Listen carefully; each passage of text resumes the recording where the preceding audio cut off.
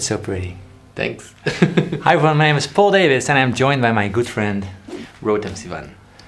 And I love what you just played. It sounds like jazz to me. I want to learn some about it. Can you introduce yourself just briefly to the viewers? Sure. Hey, what's up? So I'm Rotem Sivan.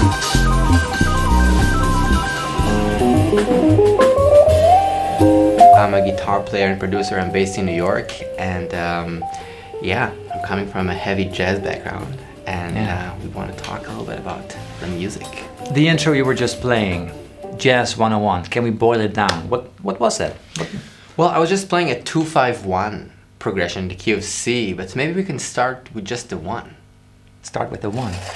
It was in C, you said, so the 1 in C to me sounds like a C major. It sounds beautiful, you know, but maybe if we're talking about jazz, could be nice to add the 7th, so adding the B natural.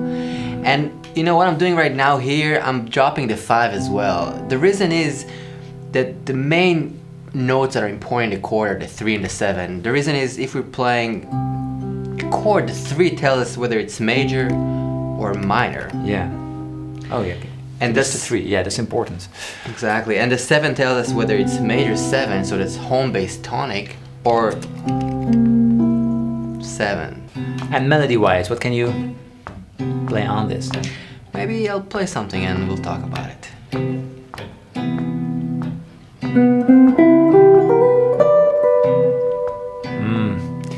Instant jazz feels over here. So what did you play? Can you enlighten me? Yeah, so I mean, it was very simple. I was really playing the arpeggio. I was playing C major 7 from the note B, the 7th, to the 1, but was adding that little 9. The 9 is? 9 is basically the 2, but with an octave displacement. So in the key of C, it would be C and then D, the 2, and then an octave up. So exactly. Sorry to spoil it. Yeah. Okay, that sounds great. So, melody. Yeah. Nice. Okay, level 1 more time. 3, 4. Sweet. But this sounds like jazz, but not nearly as cool as what you did. So, how can we spice this up? Level 2. Alright, so maybe we can take that 2, that D that we just played, and put it in the chord itself. So we have the C major 7, which is really cool. Yeah. But what happens if we just put that D? Yes! So we're just adding another extension to the chord, basically. Exactly. Okay, so what's the name of the chord? This would be C major 7, 9. Okay. Lovely chord, I love that voicing. Okay, so let me play something. Yeah, 3, 4.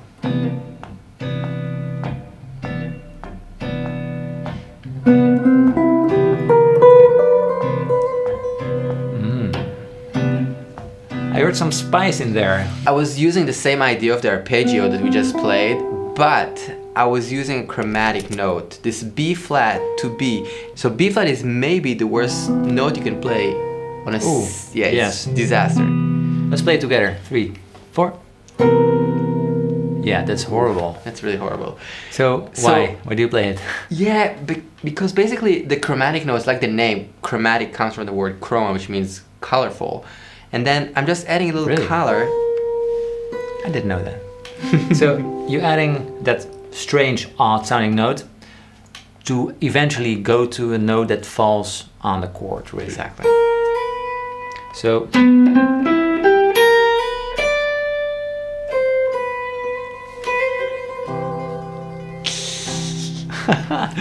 I got it, I can do jazz. Woo! That sounds pretty cool actually. So 3, 4.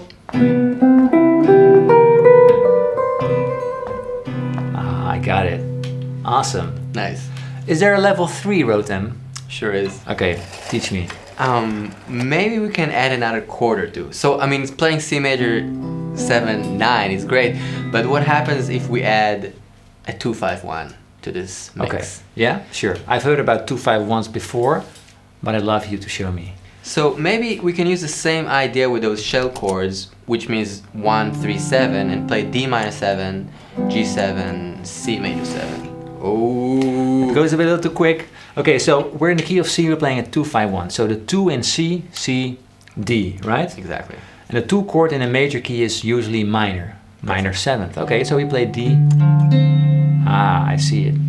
So this is exactly the same voicing basically as I did at C. 1, 3, and the 7. Exactly. 1, 3, and the 7. But now it's minor 3rd and minor 7th. Ah, sweet. Yep. I get it. And then we go to the 5, which is G, because we all know G, C, 5, 1. So G 7th.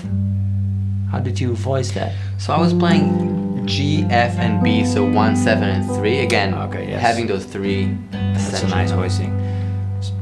Awesome. So we've got... Exactly. Maybe I can play a melody, but I would like to kind of show... How about if I play just the scale for a second? What scale? C major? C major scale. 3, 4.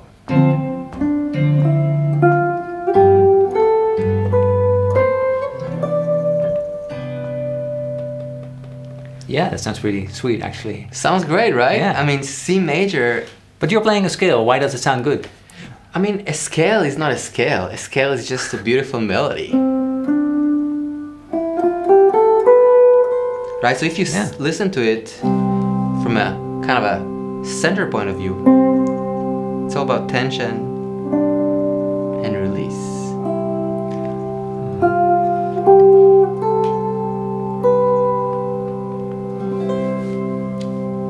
I've never been blown away by a major scale. That's pretty sweet. Okay, last time, level 3 it is. 3, 4.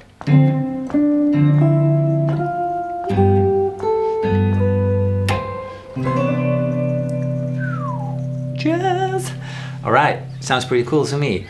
But I guess this is not everything there is to it, right? Can we give some more schwung to it? We can. How about we take that note that we had on the C major, that D, Yeah. the 9, and add that 9 to the D minor. What do you think? So the 9 from D or the 9 from C? The 9 for the D. Ah, so that's an E, Yes, sir. like this, Mm-hmm. is that right? So beautiful, huh? Sounds pretty cool, yeah. And then on G we do? I would keep that note there. Ooh. I would keep that note, that E there, and then you get the 13. On top of the G. You feeling it? Yeah, I'm feeling it, definitely. Sorry, yeah, D minor, 7, 9. To G, 7, 13. To C, major 7, 9. Yeah. Beautiful chords. It is good. It's a nice, And nice how would a melody look on top of this? let me try to play something, and I'm gonna just use the framework of C major, so no chromatic notes, no none. No, none. Let's see. C major scale. Jazzed. Jazz. 3, 4.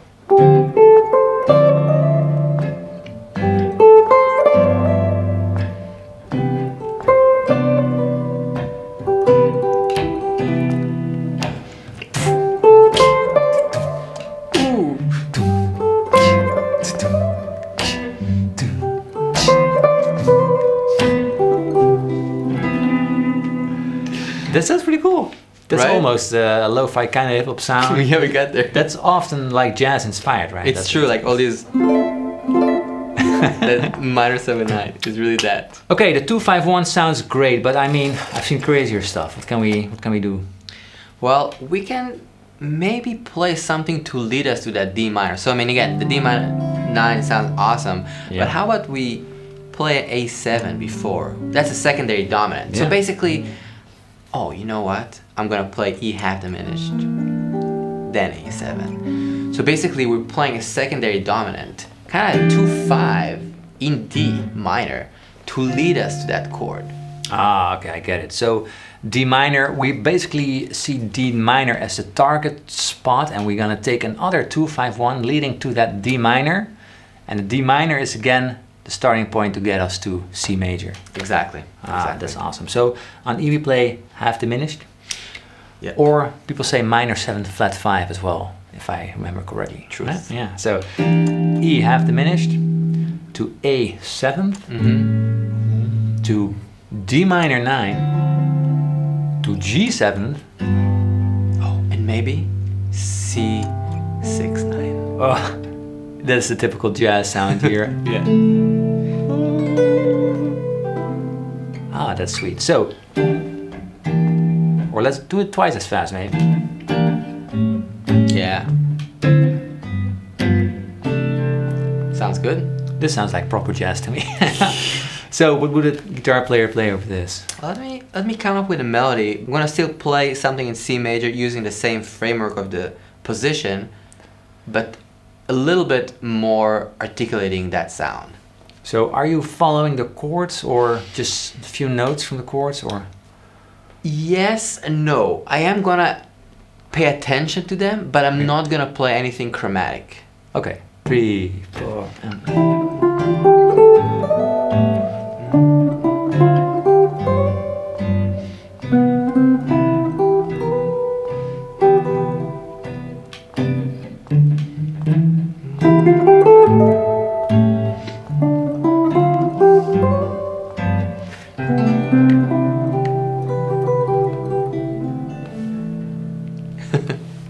That's really sweet. Basically, I'm just taking the melody. I'm starting from the note E.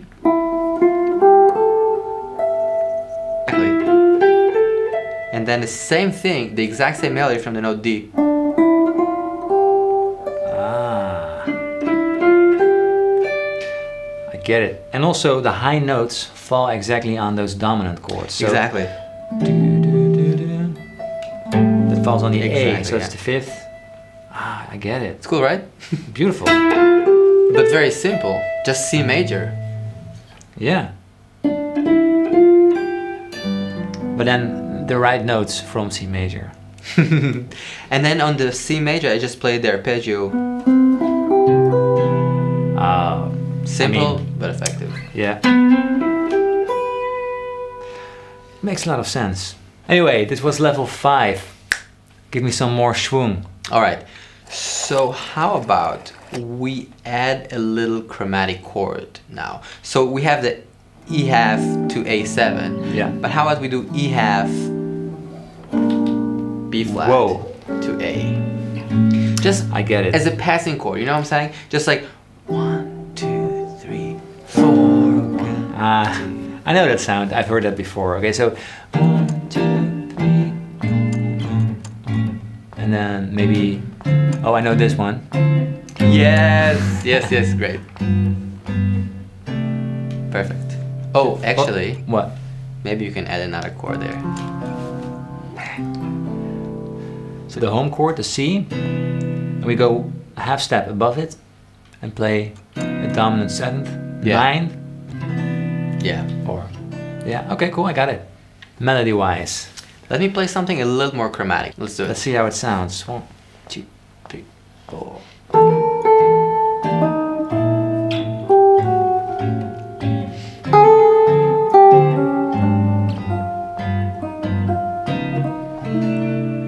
Ooh. So what I was doing here, I was starting from the note B flat, which is a part of the chord E half. Yeah. And then going to A, and then I'm kind of thinking of this whole section as kind of targeting around this note F. So I'm basically playing this because I'm basically going to that flat 13 of the A7. Oh, yeah, exactly, the A7. Yeah. So the minor of the D as well. Exactly, and that's why it sounds like we're going to that D minor. This is so cool. I've never think of approaching like a note like that. It's like going that way and then you're finally there. Nope. Going the other way, almost there, and then there you are. Like Exactly. It's so like, you cool. know, like it's like we're trying to get to Paris, and there are many ways to get there. But Yeah. we're eventually gonna make it, you know. Or you know what I'm saying? Yeah, it's so not what I'm used to, but it's so cool.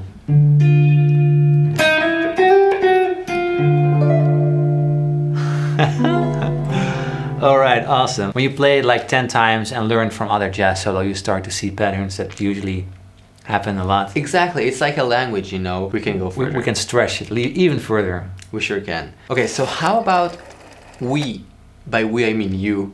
I'm gonna add some walking bass. Walking bass. Yeah, just some Sure. motion, you know. Why not? I'm just sitting here, so doing nothing. Why not do a bass guitar player as well? Okay, I know something about walking bass. So, like boom, boom, boom, boom. But with the chords. But with the chords. Okay, so is and that? Yes. Nice. Okay, so the thing for me about walking bass is usually the most important note is the first one because that's just the root note of the chord.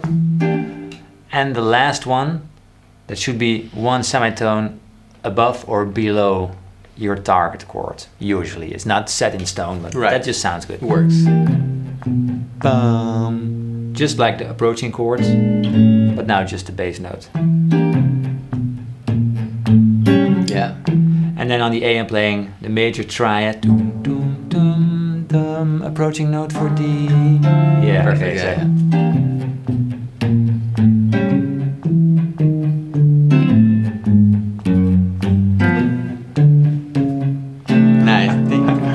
I know, just great. Yeah. Somehow this feels kind of natural to me. It feels good, yeah. Okay, so walking bass, guys. Anyway, and let me stretch it a little bit more. Not crazy, but just like a little more. Yeah. Okay. Sure. 3, 4.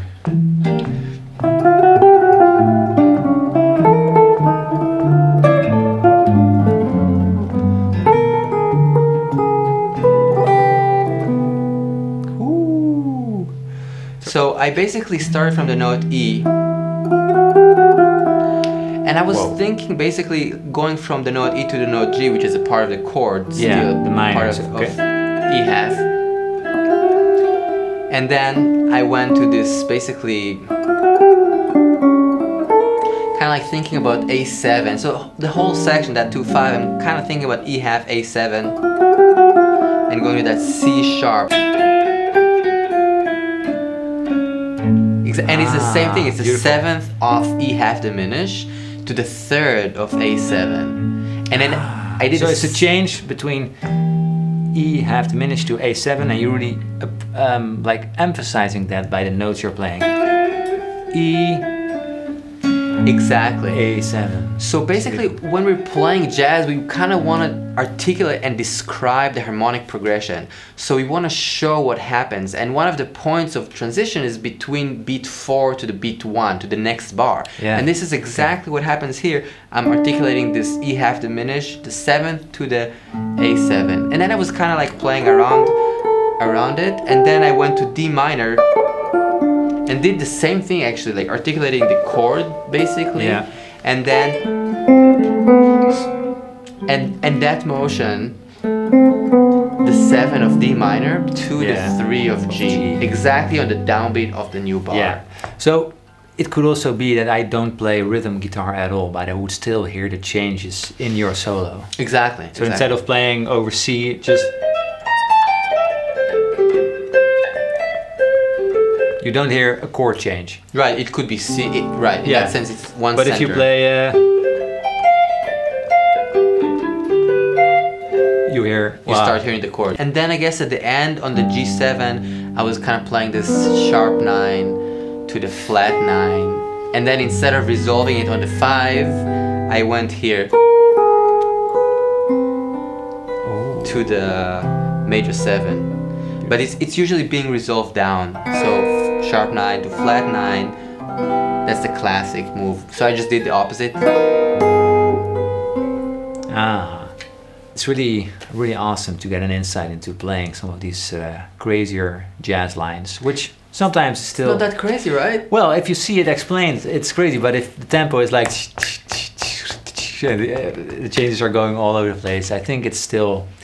It could be challenging, but you know what? Like when I see you play some of these crazy shreds, I'm like, what is he doing? You know, you were showing me before today, you were like, check this out. I'm like, oh, this is so cool. That's and you're funny, just shredding it, you know? It's the same thing, it's a different dialect, you know? It's the same thing you were showing me those things, and I'm like, oh, this is amazing. Yeah. And you know, this is just your dialect. Okay, so before we jump in a cool jam, how can we follow you, Rotem? Well, I have a YouTube channel. And also there is Instagram and some music on Spotify. Cool. Links are below, of course. Check out his channel if you're interested into jazz or seeing a cool guitarist with a cool pedal board and some interesting sounds going on. Thank you so much for showing me the ways.